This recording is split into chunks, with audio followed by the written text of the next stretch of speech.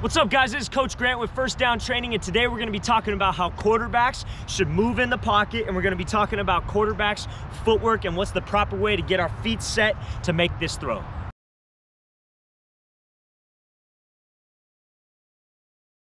All right, guys, so right now we're going to get into some pocket movement, okay? So we're going to be talking about how QBs should be moving in the pocket efficiently. The biggest mistake I see guys make is when they're moving in this pocket, their feet will come too close together. Your base is the most important part of moving in the pocket and being able to deliver a throw.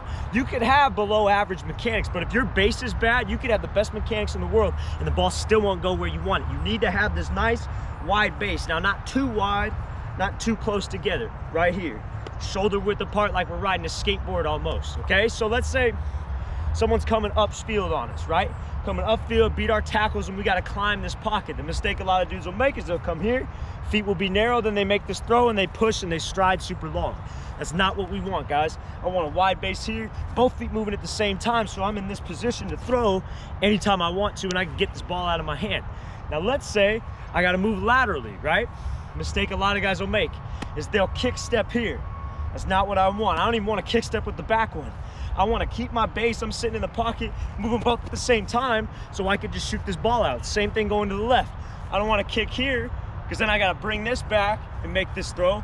And I don't want to be here because then I have to bring this up and make the throw. I want to move both feet at the same time. I want to be here, moving both feet at the same time so I can shoot this ball out on time, get my feet underneath me, all right? Biggest thing moving in the pocket, guys. We want to have active feet, but we want both feet moving at the same time. Don't kick step. Don't let my base get super narrow. Don't be super wide. Nice shoulder width apart so we can deliver a ball.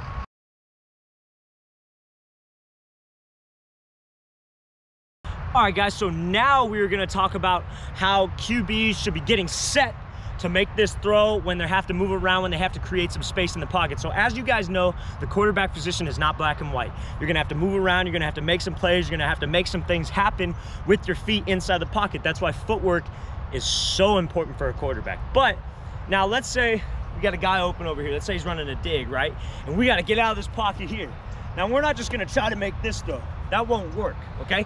Sometimes you have to, and you have to get your shoulders, get some torque to the ball when we're making an off-balance throw.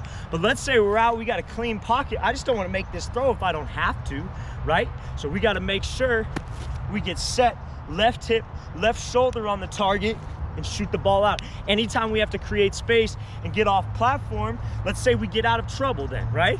Now we gotta get to our platform, left hip, left shoulder on the target, shoot the ball out. But let's say we don't get out of trouble, right? Let's say we do have to make an off-platform throw.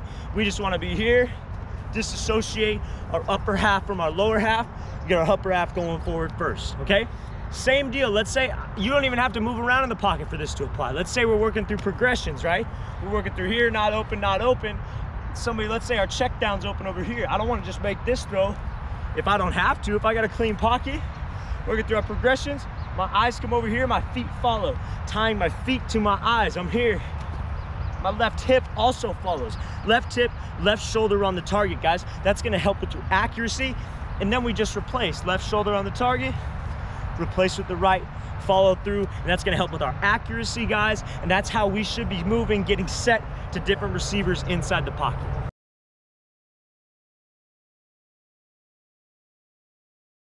All right, guys, so now we're gonna be talking about your drops inside the pocket. So the mistake a lot of guys will make on their drops is they think every single drop has to be the same rhythm, same thing, race back there, and then just sit here and wait, okay? That's not how the game of football works. That's not how the great quarterbacks in the NFL, great quarterbacks in college, that's not how they play, okay? They play, it's a different route. So let's say you gotta throw a timing route, like a bang 8, we got a deep out, on-time post, which is what a bang 8 is for most of you that don't know.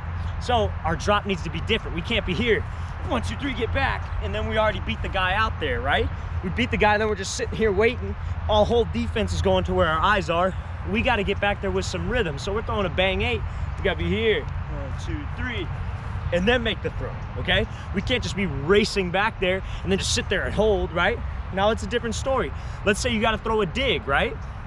And we want to focus on getting some depth.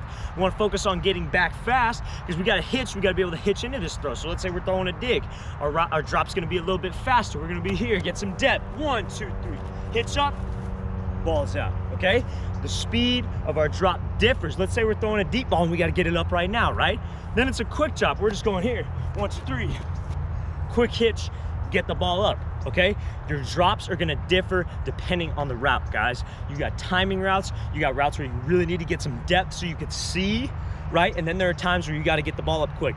Your routes are going to differ, and that's what separates great quarterbacks from good quarterbacks, is that they can time their feet, they can get their feet in rhythm with their receivers and the different route concepts that they're given. I really want to thank you guys for watching. I really appreciate it. Please like and subscribe to this channel, and please leave in the comments the next video that you guys would like to see next, and I'll see you next time.